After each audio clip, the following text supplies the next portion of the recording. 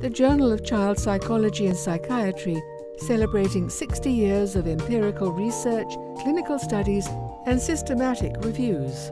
For details of our 60th anniversary celebrations, visit www.acamh.org/JCPP60. Follow us on Twitter with the handle @thejcpp and use the hashtag JCPP60.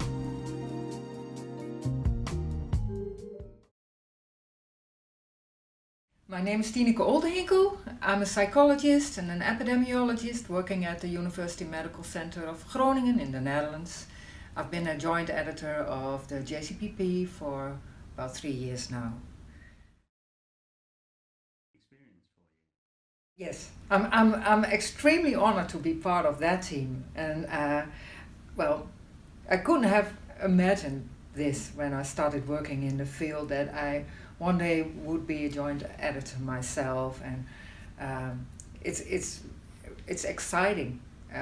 It's also sometimes a bit scary almost, but I'm very motivated to try to contribute to maintaining the high level of the journal.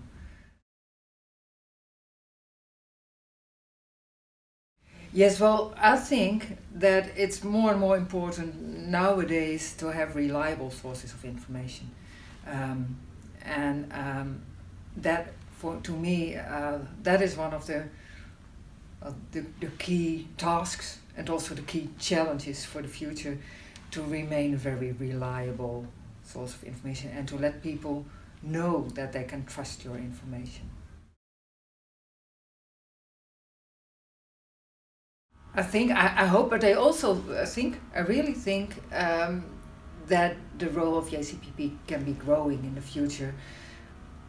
And it may seem like a paradox, but just because there's so much information and so many alternative sources of information, that the role of JCPP as a sort of to pre-select the most relevant and the most important things from all this wealth of data and facts and figures, I think that only gets more important, that will get more important in the future.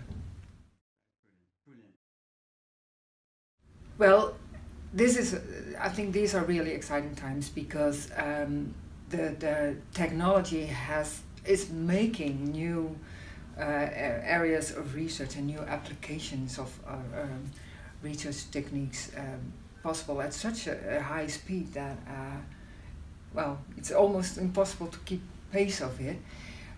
What I'm really thrilled about is the possibility of more personalized assessment, more continuous assessments by means of wearables and because of smartphones, you can follow individuals on a daily basis, and that offers so many possibilities. This is something that I'm really thrilled about, and it's also it's pioneering work. There's so much happening on a statistical methodological level, in terms of concepts, interpretation of data. So to me, this is a really exciting field.